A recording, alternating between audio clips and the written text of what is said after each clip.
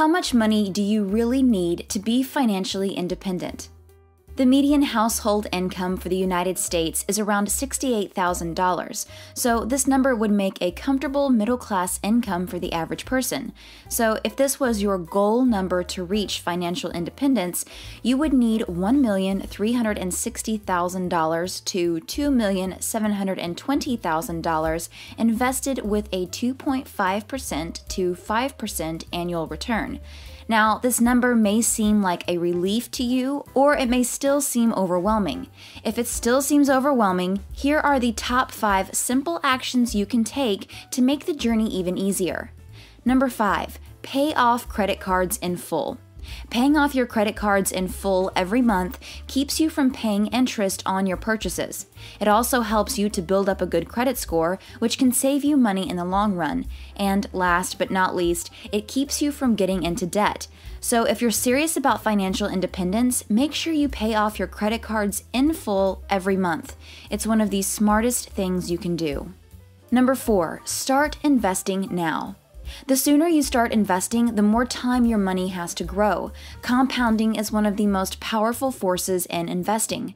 Compounding is when you earn money on your investments, and then you reinvest that money and earn even more money on your reinvested earnings. The longer you allow your money to compound, the more money you will make. That's why it's so important to start investing as early as possible. Number 3, live below your means. Living below your means doesn't mean you have to live like a monk, but it does mean being mindful of your spending and making choices that align with your financial goals. It's about separating your needs from your wants. When you live below your means, you're automatically putting yourself on the path to financial independence because you're not wasting money on things you don't need. Number 2, maintain what you already own. Maintenance may not be as exciting as buying something new, but it's a fraction of the cost of replacement. So if you want to save money and achieve financial independence, it's important to take care of the things you already own. That means keeping your clothes in good condition, regularly servicing your car, and properly maintaining your lawnmower and microwave. In the short term, it may not be as fun as buying something new, but in the long term, you'll be glad you took the time to take care of the things you already have. Before I move on to number 1, make sure you subscribe and click the bell. That way you'll be the first to see my next money-making video.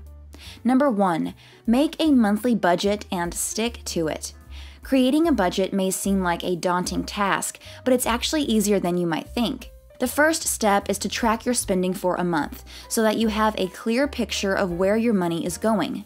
Then you can start setting limits on how much you're willing to spend in each category. Once you have a budget in place, the key is to stick to it. This requires both willpower and discipline. However, if you're able to stick to your budget, you'll find that you're quickly on your way to financial independence. Click the video on the screen to see another money-making video.